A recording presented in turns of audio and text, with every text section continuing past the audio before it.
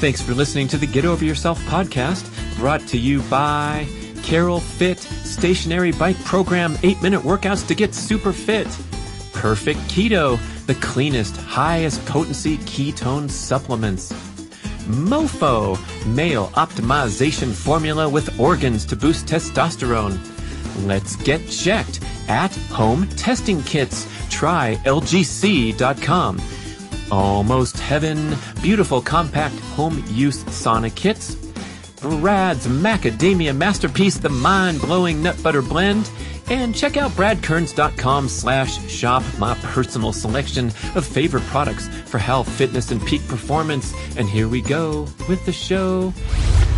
You can achieve anything you want with hard work, self-discipline, and a positive attitude. Now, I had heard the hard work formula. Everybody around me worked very, very hard, but I didn't hear about self-discipline, and I didn't hear about the positive attitude. I'm supposed to be a representative of the cosmetic fitness idea that you could have as a bodybuilder, and somehow after the Mr. Universe, I've gone from Mr. Universe to Mr. Marshmallow. What the heck's going on? And he said, Wade, I'm going to teach you something that'll change your life. I said, what is it? He says, you've learned to build the body from the outside in. I'm going to teach you how to build the body from the inside out. There's aesthetics, there's performance, and there's health. Most people are attracted into this industry through aesthetics. They want to look better for, there's sexual choices.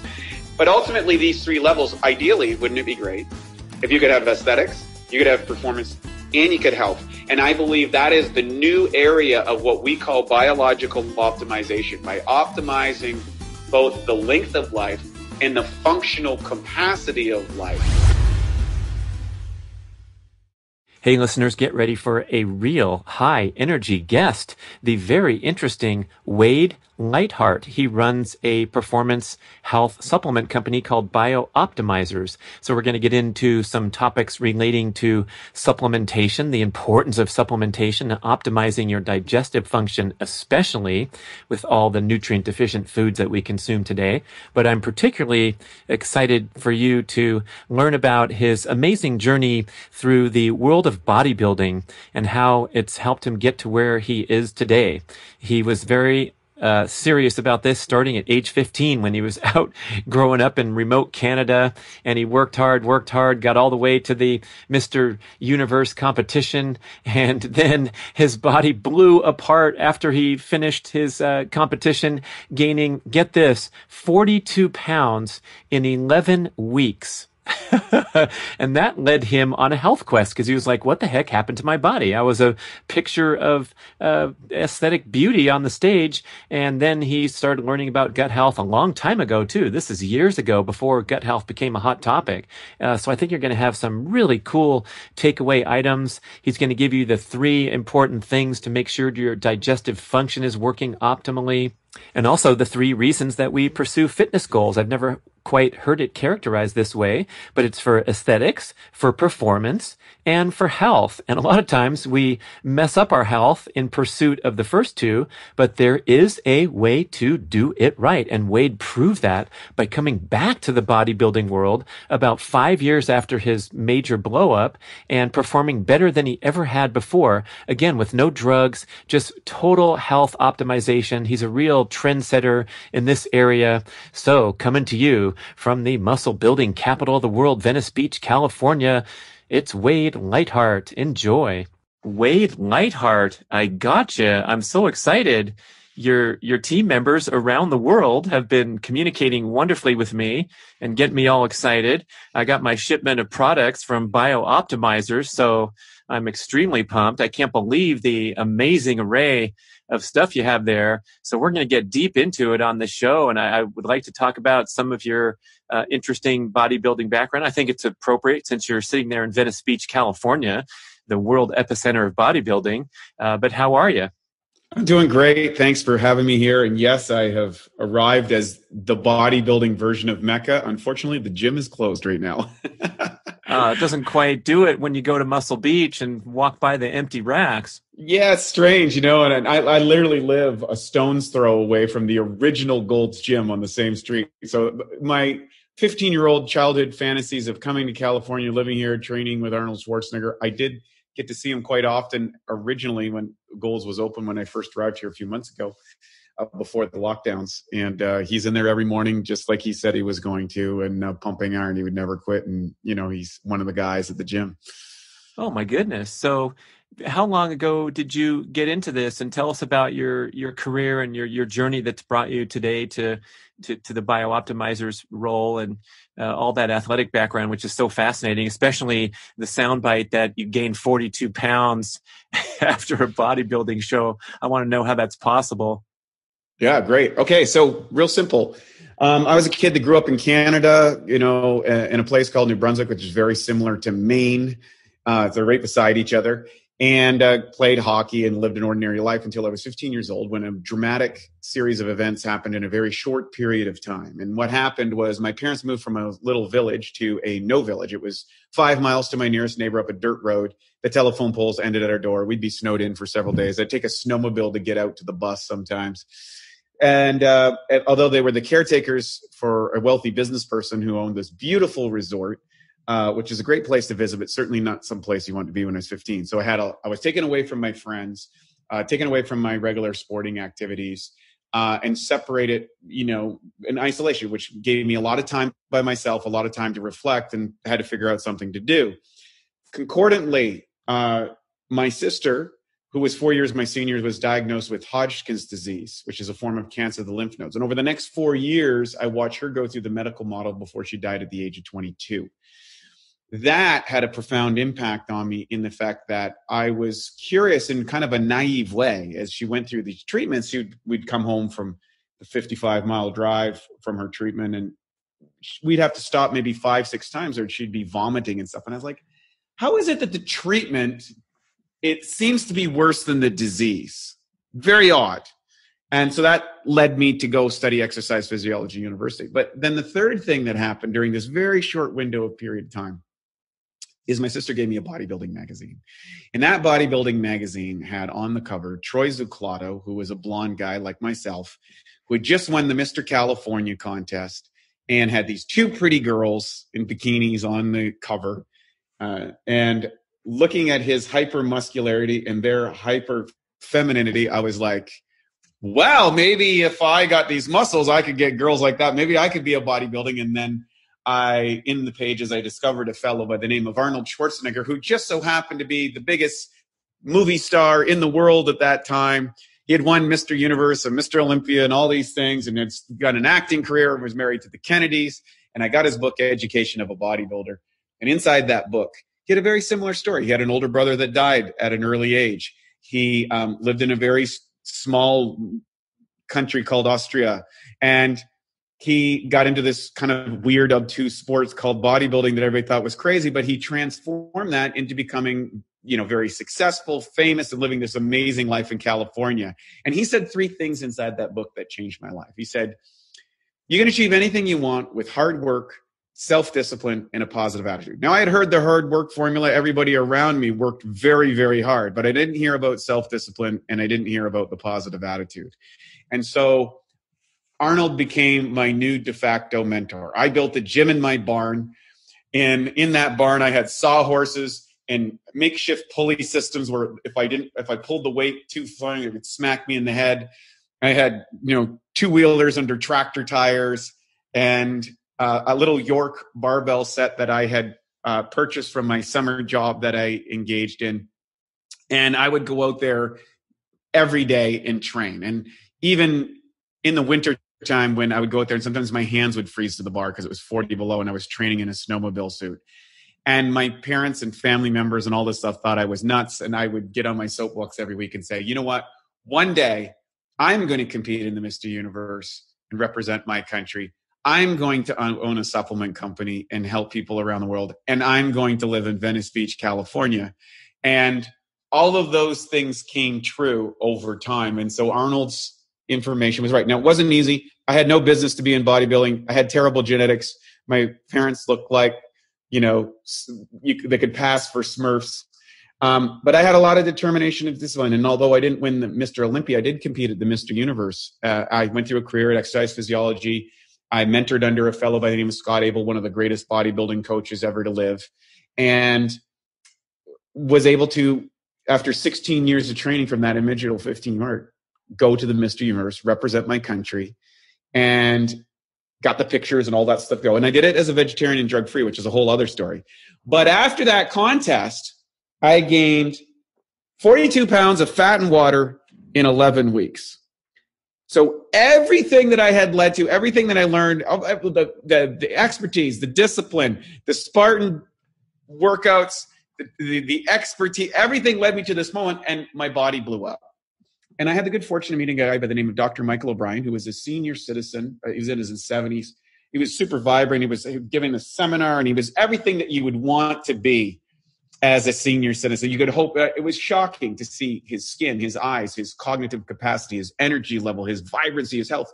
And he had overcome cirrhosis of the liver, advanced stage of colon cancer. He had helped Bernard Jensen, the godfather of iridology in America and the digestive health system, recover from a serious health challenge that he had in his book, Coming Alive. It's all detailed. And he told me something that I said, Dr. O'Brien, you come to him, I'm like, what's going on? I'm supposed to be a representative of the cosmetic fitness idea that you could have as a bodybuilder. And somehow after the Mr. Universe, I've gone from Mr. Universe to Mr. Marshmallow. What the heck's going on? And he said, Wade, I'm going to teach you something that'll change your life. I said, what is it? He says, you've learned to build the body from the outside in. I'm going to teach you how to build the body from the inside out. I went under his tutelage, and I took massive amounts of enzymes and probiotics and minerals and vitamins and changed my dietary practices from what I'd say a performance diet to a health diet, being the new determinant of the same, Wade? Wait a sec. They're not? Oh, my gosh. Exactly. Key distinction. And within 6 months, not only did I capture my physical condition, but I hit a new level of vibrancy, cognitive capacity, awareness, my skin. Like people are like, what are you doing? Like I went from performance parameters of a low body fat level and a certain level of muscularity to a low body fat, a high level of muscularity, but super health and vibrancy. And I realized at that time there was 3 different areas, and we address these at Bioptimizers. There's aesthetics, there's performance, and there's health.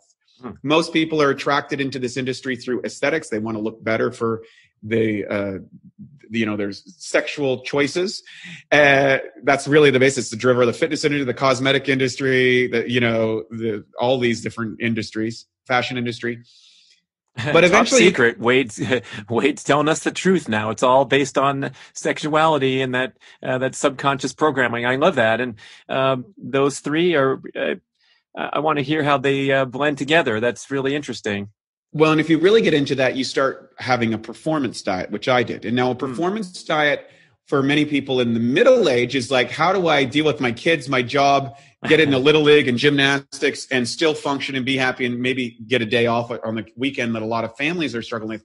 They're looking at a performance-based diet. And so in their performance-based diet might be taking, copious amounts of caffeine. It might be involving using some sort of pharmaceutical enhancement, whether that's hormone therapy or medications or antidepressants or who knows, whatever. Those are performance-based diets, because anything that goes into your body, whether it's drugs or food or chemicals, is part of your diet.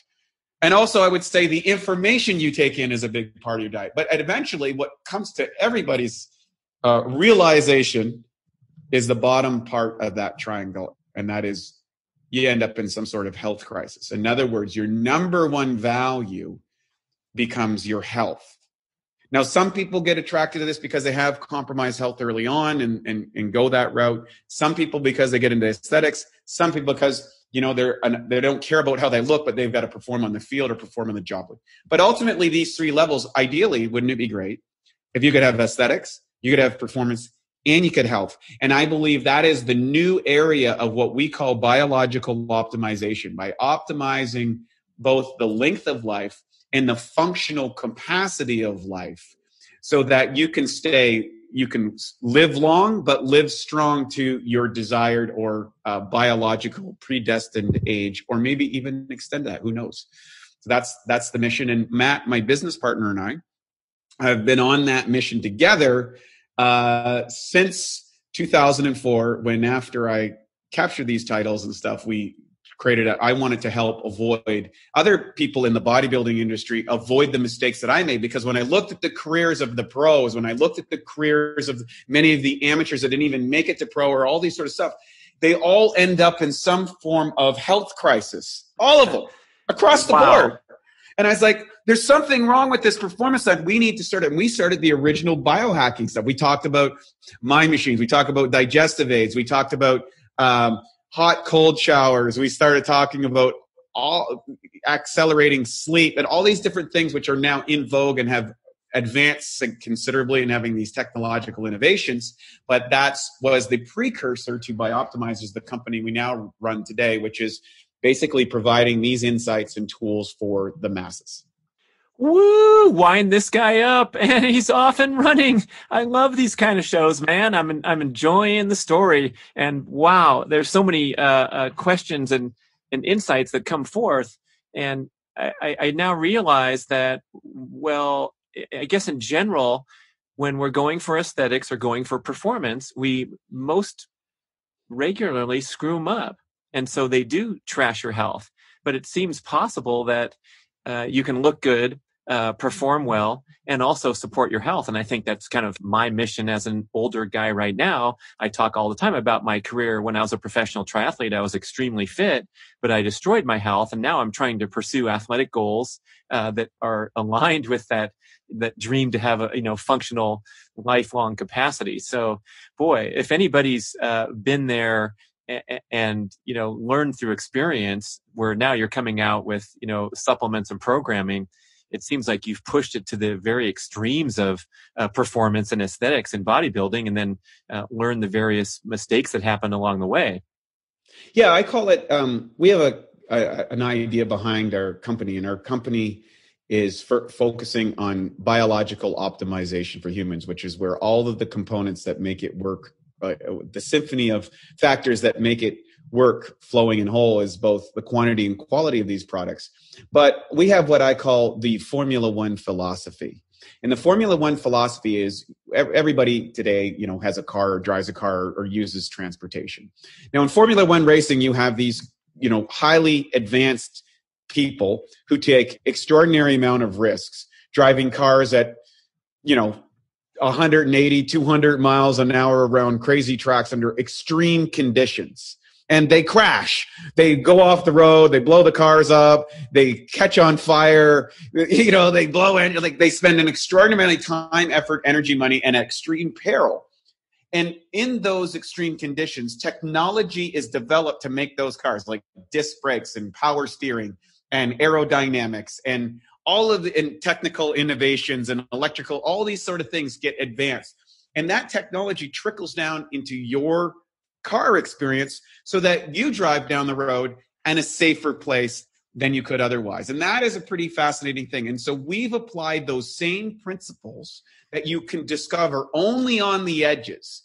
Basically, you are accelerating your performance span. You're actually taking away from your health. You're sacrificing health for performance. You're taking a certain amount of calculated risk, as all athletes do.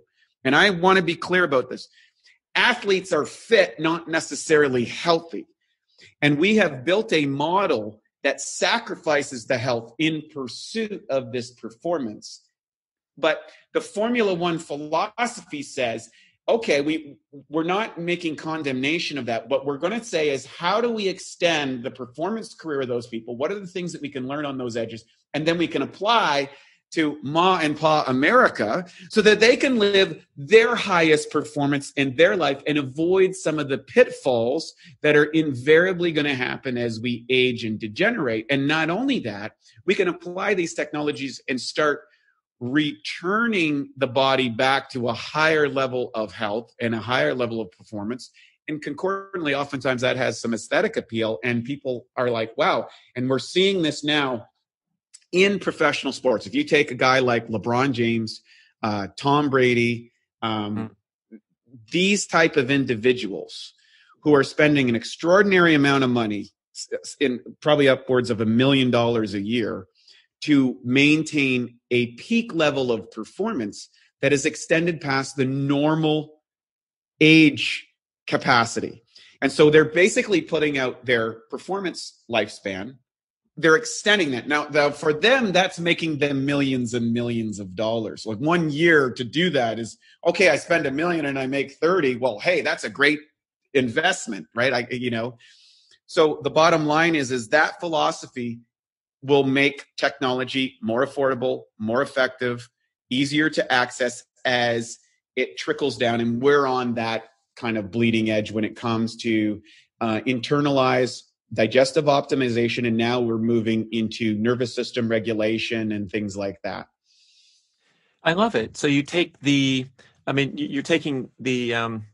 the best innovations, as well as the crash and burn of the tires or the brakes that didn't quite hold through under pressure. So you're taking the best and the worst of the people out on the edge, and then applying it to mainstream. So when you were in your bodybuilding scene there, and your body, you describe it as falling apart after the show, what do you think was going on? Was it sort of a rebound from an extreme training regimen, or not enough food while you were doing the extreme training regimen because you're trying to cut up, or what happened to blow up 42 pounds in 11 weeks? Yeah, great question. And, I've unpacked this over the decades to kind of work it all out. And as far as we can tell, there was several different factors. Number one, I was on extreme calorie restriction over the period of 2 years. Preparing to qualifications. And then that year, normally you diet for 12 to 20 weeks to prepare for a show. 20 weeks is kind of the extreme side. 12 is most common. 16 is probably at the high performance level. And I was going to the 20-week level because physically I didn't have the gifts of my competitors, but I could out-condition them. So I would win by just crazy low levels of body fat. Now, the problem with that was in the year that I qualified, I had to have low body fat levels. I think my first contest was in June of that year. 5 weeks later was the national championships, but the world championships wasn't until November, which meant I had to stay in that, single digit body fat percentage, and it's not a healthy place. You're going into like health compromising levels of body fat for an extended period of time, almost 6 months. That I stayed at that level, which is very difficult, very hard, and not very healthy. So that was one factor. The second factor is I was applying what I call a meat-eating mentality to my plant-based diet. I was using whey-based protein, not like the kind of high-quality stuff you can get today. That was a long time ago, and they didn't have availability that we have today. And so I was taking all this whey protein, which was leading to undigested proteins inside my body, which was feeding bad bacteria. These bad bacteria were producing toxins inside that was affecting my brain health, impairing neurotransmitter formation, making my joints ache by the depositing of uric acid crystals and things like that inside the body, which is quite common with people with high protein diets. So my digestion was compromised.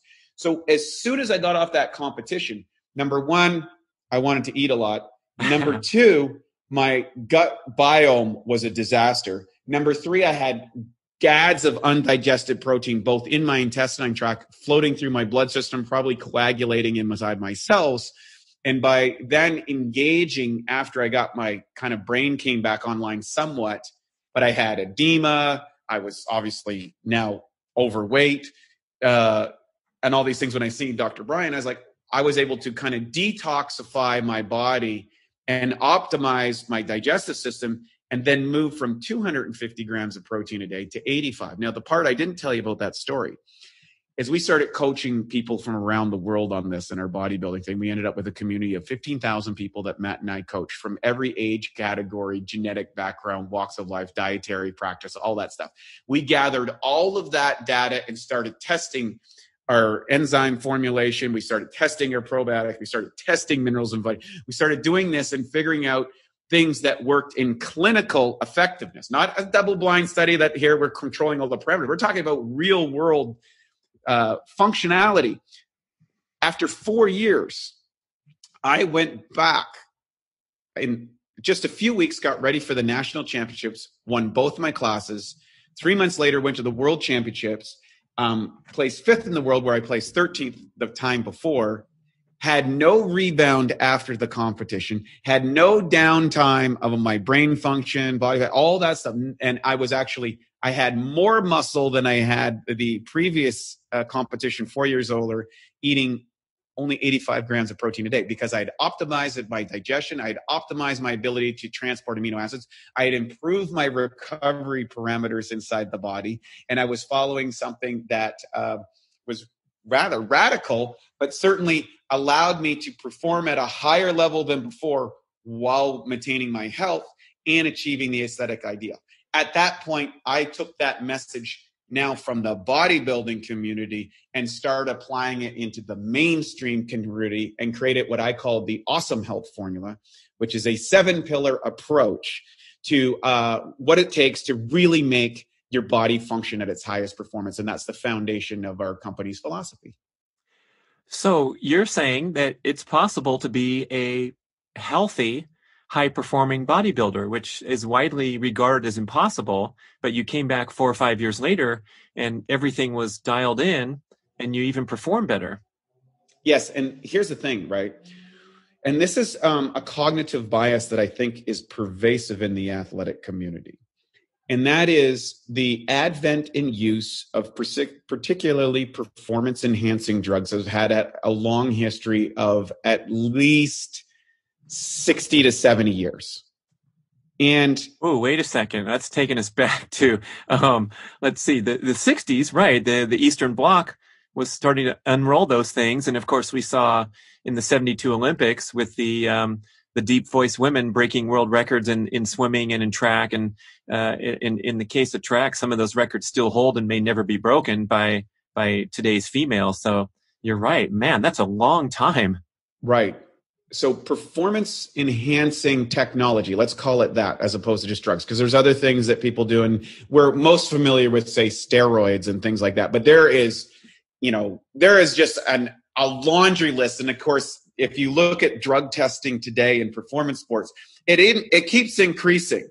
And so there's this game between the insider chemist creating products that may show up or may be non-detectable on the test, and then the testing people who are trying to catch all the things that they're doing. So it's this cat and mouse game that's going on behind the scenes of virtually all sports. Okay, I know people are talking about the Olympics because at the end of the day, gold medalists make a lot of money.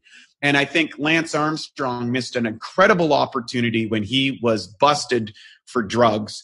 And he should have just came out and said, look, everybody at that level is on these drugs. We've done it because if you want to win at that level, you just go this route. And because it's all hidden behind the scenes, we're not getting a full effective information. The other thing is we have a 7 years head start on the drug usage program. And we've only been into the alternative technology for maybe 15 years, 20 at the most. So the natural health industry and the biohacking industry, which is now starting to grow up and influencing, and as testing gets better, the availability and health compromising drugs that are being used for performance are getting less and less prevalent. And there's an influx of these biohacking technologies. So at some point, I believe we will get a state where we will actually be able to produce higher levels of performance in a healthy way, because it only stands to reason, if you and I are sitting here, if you take two athletes, right? Let's say they're twins with identical genetics and the identical psychology and sport, and they're competing together. And one is using all of the health optimization technology available today, let alone what's in the future, and one is not. Who do you think is going to perform better at the end? Yeah, the optimizer, obviously. And who's going to have the longer career? That too. Yeah. I just wonder sometimes if the doped up athlete, which, as you just accurately stated, still exists today in many, many sports, including the Tour de France packs, you can conclude that without a doubt. I wonder if they're simply successfully masking some of the shortcomings in their lifestyle and their diet and their sleep habits and their performance habits, where the ultra clean athlete taking advantage of everything, like LeBron James, let's say, and spending $1 million a year reportedly on his healthcare. Maybe those two guys would match up evenly, but that shortcut is so compelling. And of course, from bodybuilding, and I've talked to old time, serious strength training athletes who report that, after 3 or 4 years of hard work in the gym, they can get cut up to a certain extent and then see someone come in 6 weeks with the needles, get to their level that they worked hard for several years. But yeah, we haven't talked about longevity, but of course those drugs are going to be, highly suspect how things are going to end up when they're trying to extend their career into their 40s like Tom Brady. Well, it's interesting, and I'll share a personal story. In 1998, when I first went to my first national championships, there was no drug testing, and I experimented with performance enhancing drugs. And let me tell you, they work, they're effective, and they like you said, they accelerate your results. At the end of that contest, I realized that that was a realm that I didn't want to go down any further, because I saw guys like Ronnie Coleman at the time. Dorian Yates came in, Ronnie Coleman, and I one of my successful aspects was my ability to assess where I was and what my real capacity was. And I love the sport and I love the process of the sport. I recognized no amount of drugs was going to allow me to defeat Ronnie Coleman for any reason. Bodybuilding champions are the most elite champion of any sport there is. There's only been about 15 Mr. Olympias in the history since 1965. Oh, because these guys win so many times when they get on top? Because the combination of genetics, capacity to handle drugs, and the years of training it takes to perform at that level, it's only one in millions and millions of people can be that guy. Right. Or that girl. It's a very rare combination. And that's not to say there's a lot of benefits to strength training and body, but there is. It's a tremendous sport. It's an amazing sport, and one of the best sports, and one of the sports that you can do literally for the rest of your life. You can't stay on drugs for the rest of your life, or even an extended period of time. And so I left I left and retired from the sport at that point. Now, when drug tested competitions came in, I said, hey, I'm going to do those. Now, I knew that some people were breaking the barriers, but I thought it's still a more level playing field. That allowed me to get they started to have drug-free competition. Yes. And so that meant extensive testing and trying their hardest to get people that were natural bodybuilding, or whatever the term. Yes. Now, okay. I was able to get to the Mr. Universe contest. Now, going into the Mr. Universe contest, I had I don't know if I've even ever told this, so your listeners are going to get this. All right, people. I had a conversation with my coach, and he said, look, you're going to be competing against guys who are on drugs.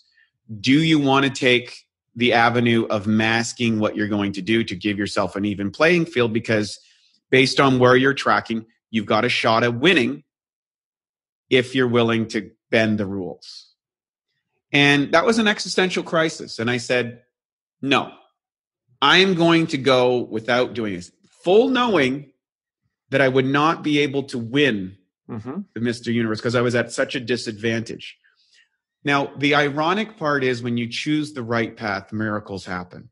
When I went there to the competition, it turns out I was picked up at the airport at 2:00 in the morning by a crew of from an Indian newspaper. And they were fascinated because I was into meditation. I was into a plant-based diet, which was very concordant with the Indian philosophy. I ended up getting a full page review in the Hindustan Times, which is one of the #1 papers over there, be the equivalent of the New York Times here. And I got all this publicity. When I came back, Matt said, it's so rare that a guy that's not on drugs and is a plant-based guy, I think we can make a company out of this. He was an online marketer. I thought he was crazy. I didn't even own a computer. And we started the company, which is the foundation of Bioptimizers today, was that foundation. So by making the right choices, even though I didn't get the glory, didn't get the win, didn't get all that sort of stuff, it set me on a pathway that led to the development of Bioptimizers today. And my life is absolutely fantastic. And I've been able to impact literally thousands and thousands and thousands and thousands of people, help recover their health and vitality and perform at a high level because of that decision that I had no idea what the consequences was. So I guess it's important to share that message. That's beautiful. I love that. And I don't think anyone but an athlete facing the same thing can fully appreciate that existential crisis, as you called it. And I really appreciate some of the cyclists speaking out now, Floyd Landis, Tyler Hamilton with their books, and of course Lance on his recent documentary. But when you're in the midst of a, highly engrossing competitive challenge and drugs are part of the game, uh, it's easy to rationalize and join up with the pack to try to stay with the pack instead of get dropped. And I think mostly the public's looking at Lance as such a nasty, dirty cheater. But, at the same time, he's racing down the hill and his main competitor, Ulrich, goes off the side of the road and he commands the entire pack to slow down so that the guy could get back on his bike, resume the race, catch back up, and then have a fair race to the top of the mountain. So it's one of the most honorable and sportsmanlike sports you'll ever see in the Tour de France. And I think we need to have that big picture perspective that, the powers that be that are controlling these sports, and in the NFL, the drug testing is still extremely lax compared to an Olympic sport. And so the athletes are pretty much compelled to either, get drafted or watch on TV on Sunday. And so it's still a really tough situation in society. But that's a great kind of anecdote that you share, because otherwise you're coming home with a story that you got 31st and you could have got 12th, and no one cares, and it's lost in the shuffle. So yeah, way to go, man. Taking your own, you're trying your best to do the best you could with your journey and your parameters and your definition of that, and that's what success is all about for all of us, really. Yeah, and I think for other people to recognize is that I don't think people understand the type of pressure or the type of psychology it takes to be a world-class athlete, just to even get to a world-class champion, to get to a Tour de France, a Mr. Universe, or to play at the NCAA level. It is a life path that requires massive sacrifice, massive commitment, and extraordinary levels of perseverance, self-discipline, some genetic, some ability. Mm-hmm. You do have to have some ability, but the work that's put into them, the dedication that these athletes go forward. And at the end of the day, that competitive spirit pressures them. And Lawrence Taylor talked about this a long time ago, where he says, yeah, you're sitting there and you're playing on your sport and you play the same position and you're kind of sharing your time with your buddy that's doing the same thing. He goes on a cycle. He's bench pressing 30 pounds more. He's carrying 10 pounds more muscle. He's 1/10 of a points, faster than you are in the 40 in this. And then all of a sudden, the next year he's a little bit more and he gets more playing time, and then he gets picked up in draft. You're in your senior year and there's now a new freshman that's coming in at your position and he's doing the same thing that your other guy. You got 1-2 years left. That's your shot, or you don't make it. What do you do? Whew. And I think if people would just walk over to their pharmaceutical cabinet, open the door, and take a hard look at that and say, hey, what drugs am I using today to perform in my job or in my lifestyle? And why am I so condemning of those people? So if we have these open conversations and we share this inside information to the general public and we turn it back to them to recognize that they're on performance-enhancing drugs. And I'm not advocating performance-enhancing drugs. I'm not using any drugs. I don't use any hormones. I don't use any drugs. I don't use any of these things. But I made that choice way back in 1998. And it took me, it's 22 years later. Now, have I got a system that can perform at the levels of drugs as far as peak performance? No, I don't. Do I have something that can extend your healthy performance for a longer period of time? Absolutely. And that's why we're here today. All right. Well, that's nice, interesting tangent we got off with the performance-enhancing drugs. I have a lot of strong feelings about that because my professional career kind of ended right before the advent of EPO, which threw all the endurance sports on its ear. And right. Boy, when you can get an instant 6% advantage with the same training, then we're going off into the dark age of sport, which we're still in, especially with the endurance sports. But back to an interesting comment you made about unpacking all the stuff that had happened to you when your body blew up in your first foray into bodybuilding. And one of the things you mentioned was that discovery of your gut dysfunction. And that was years before the emergence now, only in the last few years, of the gut microbiome as being a centerpiece of healthy living. So I'm wondering how you kind of figured that out so long ago. I mean, the excess protein, we've known for a long time how bad that is for the body. So you had that one tagged. But then the other part with your digestion, which also seems to be the main thrust of your company, I'd love to get into that topic. Great question. So Dr. O'Brien, the man I met, was clearly responsible. Now, he was saying some things that were counterintuitive to what I was advocated in the performance world. And he cited a fellow by the name of Dr. Edward Howell, who was the godfather of enzymes. And Dr. Howell's book was resurrected by a fellow by the name of Viktoras Kulvinskas. And Viktoras Kulvinskas was a disciple, if you will, of Paul Bragg, the guy that put the first health food store in America. And he was digging around in medical school at the Harvard Medical Lab and found these books written by Dr. Edward Howell from the 30s and 40s that had talked about the change of what was happening in food production distribution. And he started replicating the famous Pottinger's cat studies. And Pottinger's cats they were feeding cats an enzymatically deficient diet. And by the third generation, these cats lost the ability to procreate, had weird sociological behaviors, and had rapid rise in genetic-based illness.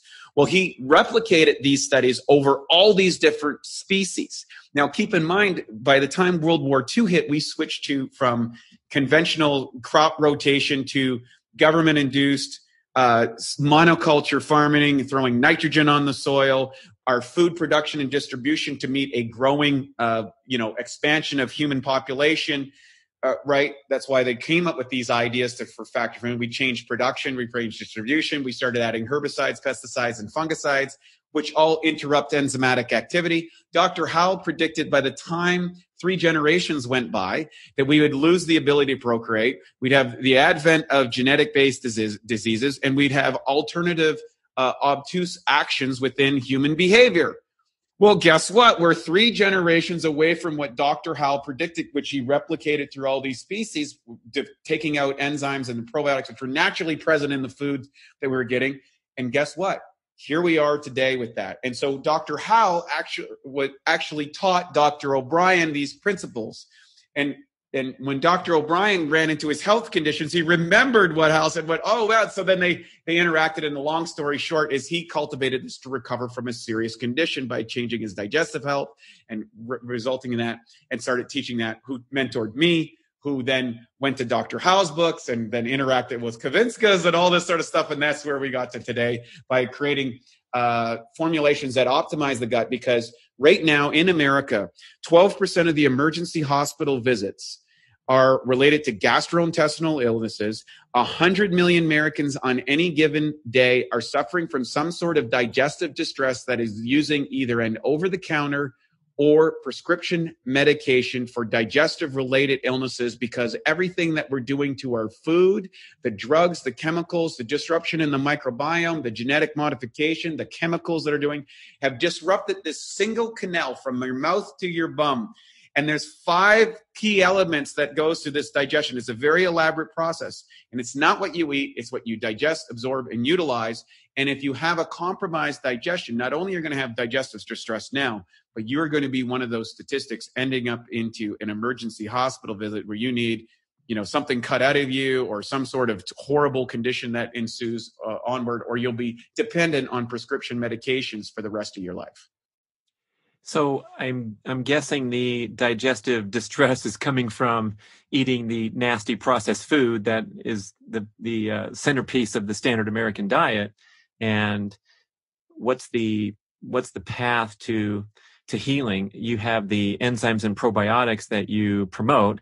So I imagine we're going to be recommending to get on a good supplement program, but also going hand in hand with healthy dietary choices. I'm also curious if you're still plant-based like you report back in your bodybuilding days. Yeah, I'm still plant-based. My business partner's a keto guy.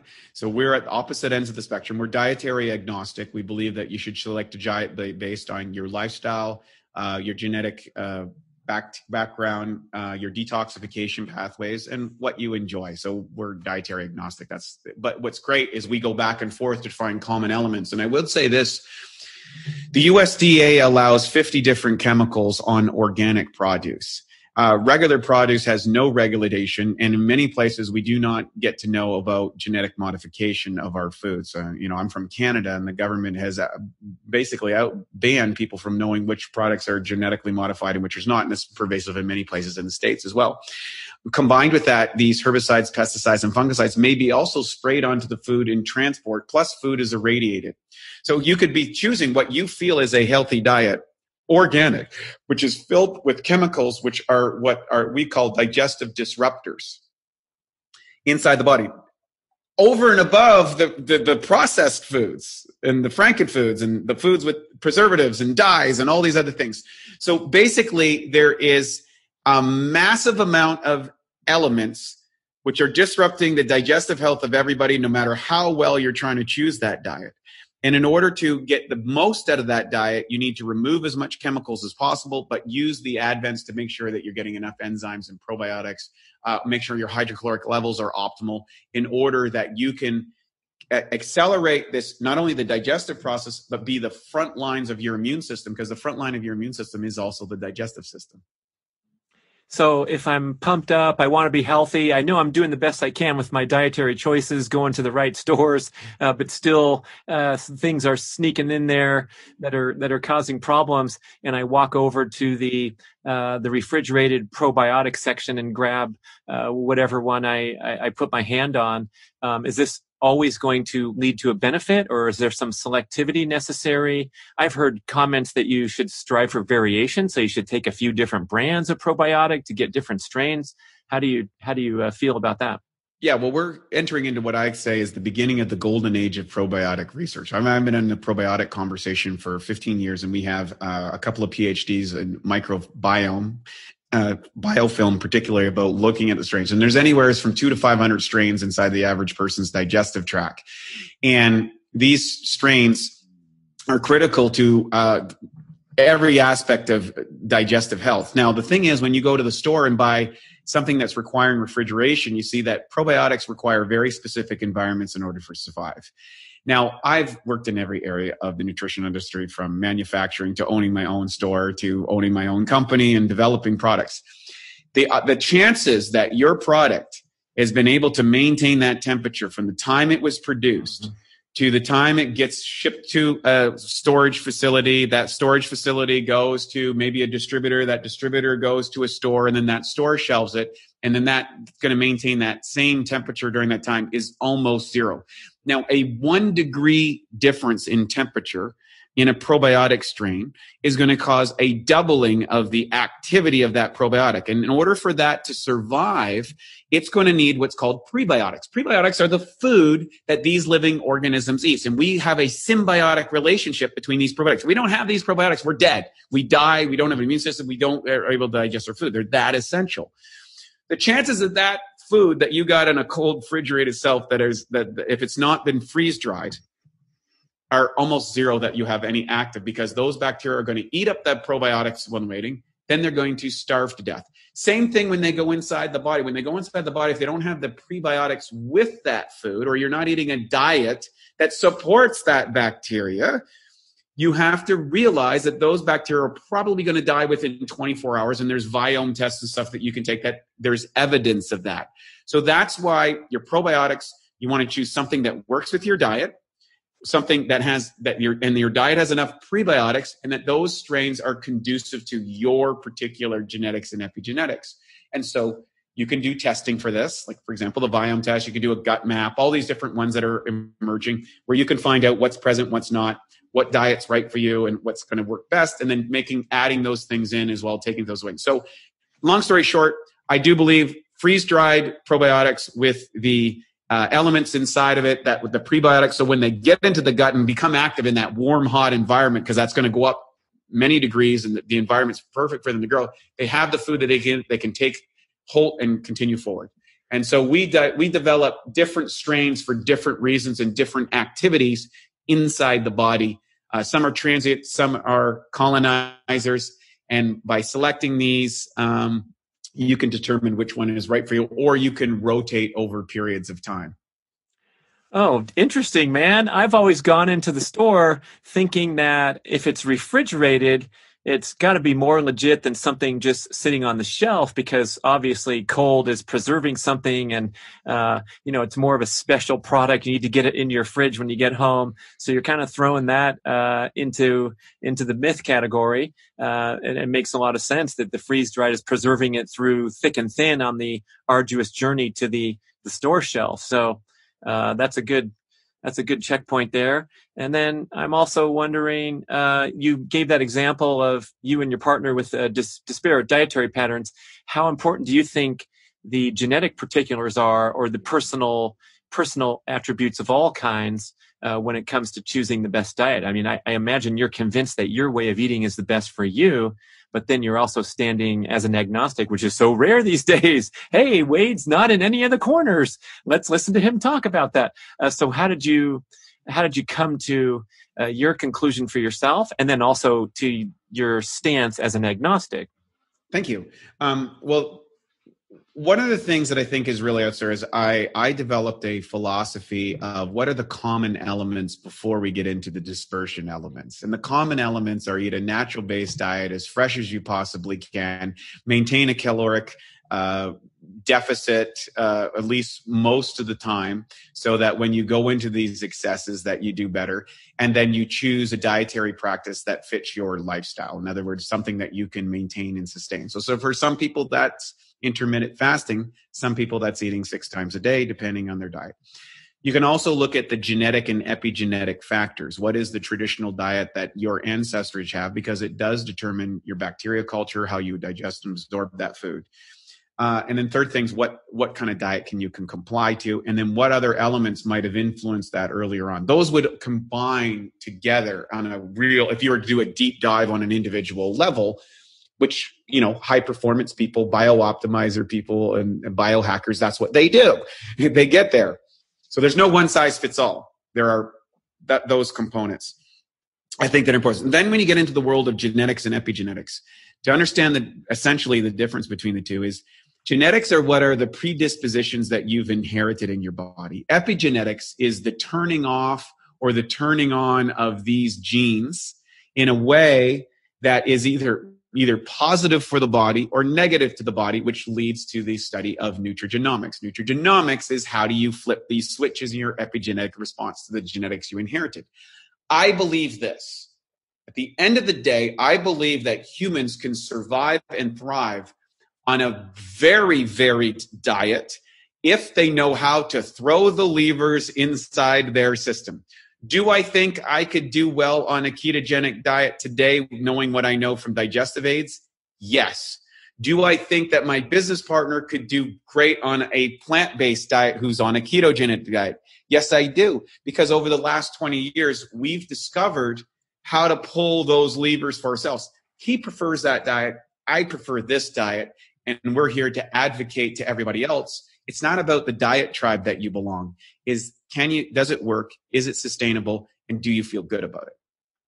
Right. You describe you use numerous terms, but you're putting something into your mouth doesn't necessarily mean you're going to digest and assimilate it. So it's the big picture rather than the fancy choice out of the gate, and then your gut is all screwed up. So you're wasting that delicious sushi that you just invested in, thinking it was going to be a super healthy meal. I can't tell you. So, for a period of time, I was on a completely raw food diet, which would be the equivalent of the carnivore diet from a plant-based side. Very, very extreme. And in that community, what I found was a lot of people who were sick, who went to a raw food diet for a period of time and had a miraculous recovery. However, I also noticed something else. as they stayed on that diet for an extended period of time, they started to run into a variety of unintended consequences, because whatever the restrictions that diet created in the short term had a benefit to treat whatever condition they were suffering from. However, it was setting up the conditions for the next problem that they were having. The unintended consequences of the benefits of one sort of eating had unintended consequences on the other, part and parcel. I always had trouble digesting and absorbing utilizing fats. I just did. For whatever reason, my body just didn't agree with it. I didn't feel good on it. I would avoid it. Maybe it was my bodybuilding psychology when we were on the old protein carbohydrate program, where Matt was he's been a keto guy for 20 years. I've been over 20 years. And so we would have these debates back and forth about fats versus carbohydrates. He had a high sugar diet, didn't do well on carbs, feels better on the other. So later on, a few years ago, he developed an enzyme formulation that actually worked with 4 different types of lipases, the enzyme that breaks down fats, that I could use and radically boost up my fat intake without getting fat in my stool. Because now I had the ability to break down, digest, and absorb that fat where I didn't have that ability before.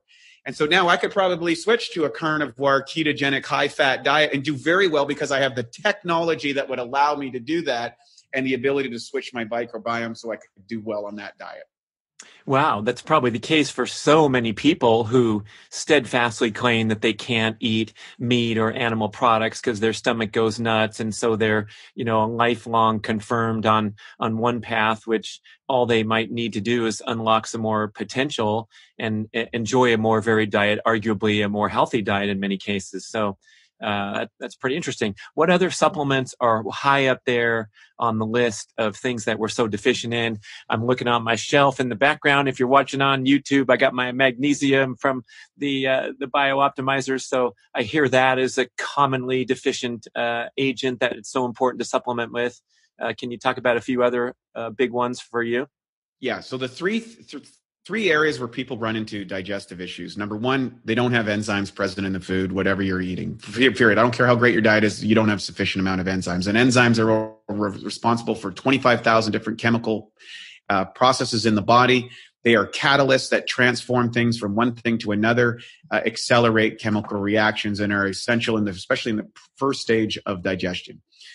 Second thing that people are low on is hydrochloric acid. By the way, here's a quick test to know if you're deficient on enzymes. If you eat your food and you feel that kind of bloated or feeling that full feeling, if you take a tablespoon of lemon juice with your food, and if that doesn't work, take 2 tablespoons of lemon juice. If you start to see a benefit from 2 tablespoons of lemon juice, chances are you're enzymatically deficient. Second phase, critical stage of digestion is hydrochloric acid comes in and changes the pH and also is a disinfectant for parasites, bacteria, viruses, all that sort of stuff. Most people today have a deficiency in hydrochloric acid. Here's how you can test. You take a quarter teaspoon of baking soda, mix it in 4 to 6 ounces of water, drink it. If you don't burp within 5 minutes, guess what? You don't have enough hydrochloric acid. Now, one of the signs of low hydrochloric acid is oftentimes acid reflux and heartburn. It's not too much acid, it's too little. And that keeps... What do? You take an antacid to make it worse, huh?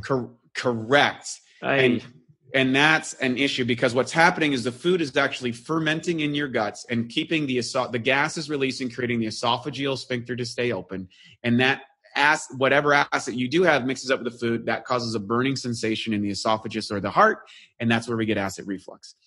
Third area that we run into digestive distress is the microbiome, the balance between these good, bad, and ugly bacteria. So taking and rotating or trying different types of probiotics to see which one works for you.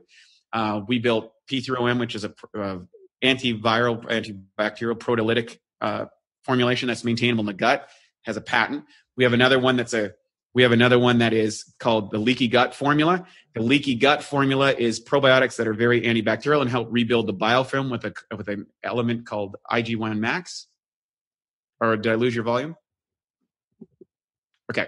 So that one, and then we have a cognibiotic product, which is a combination of bacteria that make neurotransmitters in combination with Chinese herbs, which help neurotransmitter formation, because 95% of your neurotransmitters are in the gut, and about 25% of the population don't have the ability to make their essential or more dominant neurotransmitter function. So you may do better on one of these, or you might benefit from all of these.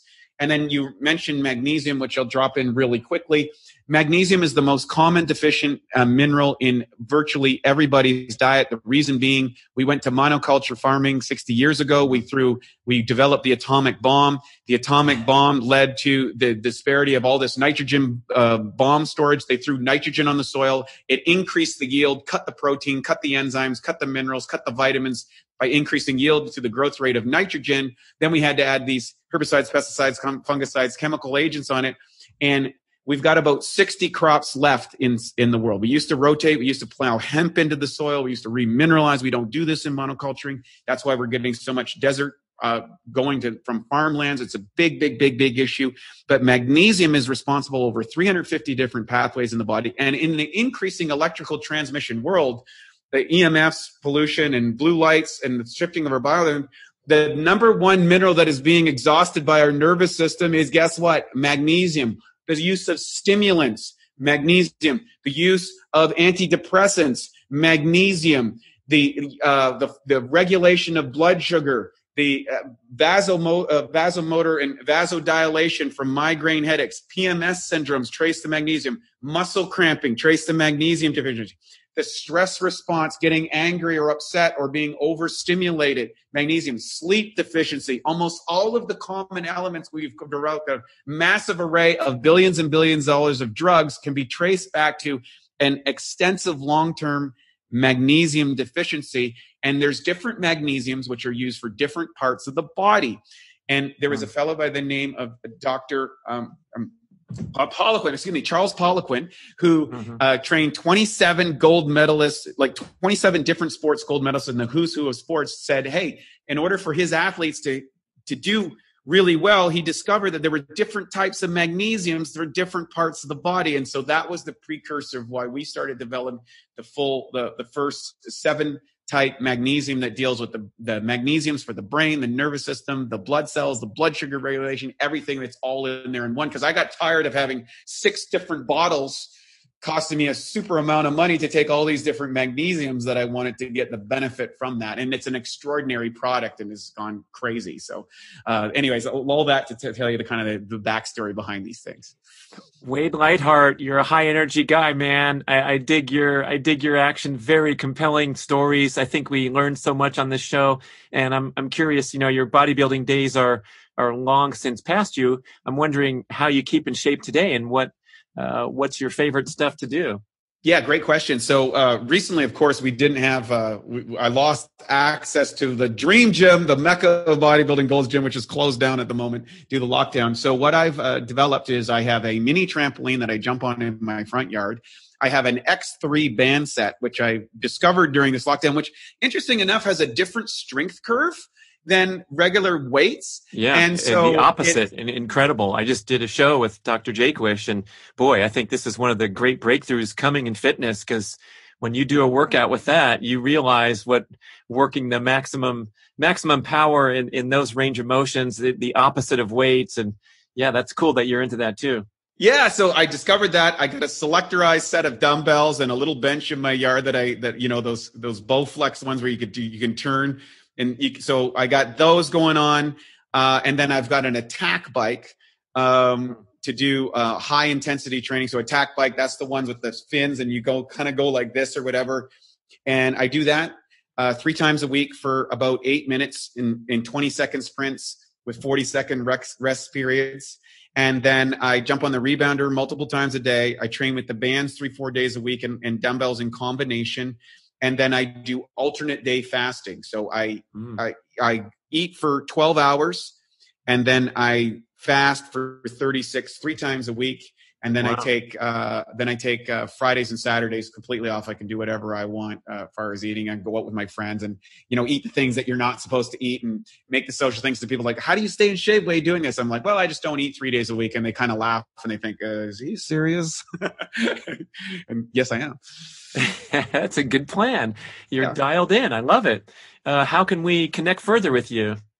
Yeah. So for all your listeners out here today, if you want to connect with us, you can always go to bioptimizers.com. In fact, if you go to bioptimizers.com, get over yourself, you can use a coupon code of get over yourself 10 and you'll get 10% discount on any of our products at Bioptimizers. I've also am giving away our 12-week Double Your Energy course, which is a 12-week course, 5 to 15-minute videos of everything on all these different areas, the bucket theory of nutrition, how to choose your Jedi Council, how to select things, how to figure it out. All that stuff is in there in these little quick videos. We give it away for free so you can learn from all the people that I learned from. It's all condensed and we give that away to everybody. And all of our products have a 100% 365-day guarantee. If they try a product and they're not absolutely blown away, it's not the best one they've ever taken, call us up, text us, send a carrier pigeon, whatever you want to do, we'll give you all your money back. So Facebook, Bioptimizers Awesome Health Podcast. We're all there at Bioptimizers' main site. You can get there and take advantage of it. All right. Great show. Thank you, Wade. Thank you, everyone, for listening and watching on YouTube. Thank you for listening to the show. We would love your feedback at getoveryourselfpodcast@gmail.com. And we would also love if you could leave a rating and a review on iTunes or wherever you listen to podcasts. I know it's a hassle. You have to go to desktop iTunes, click on the tab that says ratings and reviews, and then click to rate the show anywhere from 5 to 5 stars. And it really helps spread the word so more people can find the show and get over themselves, because they need to. Thanks for doing it.